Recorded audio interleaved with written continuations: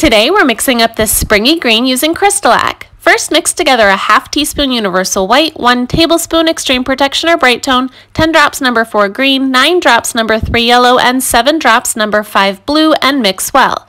Because this color requires so much pigment, we do have to add the extreme protection or Brite tone, which helps balance the pigment to base ratio without altering the color. But this also makes the mixture more translucent, which means it will require a few coats to achieve full coverage.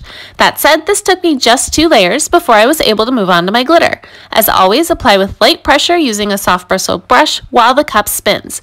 You will see brush strokes, but don't worry about them. Once you get the paint covering the cup, walk away. The clear coat will work its magic while the cup spins, and it will level itself out.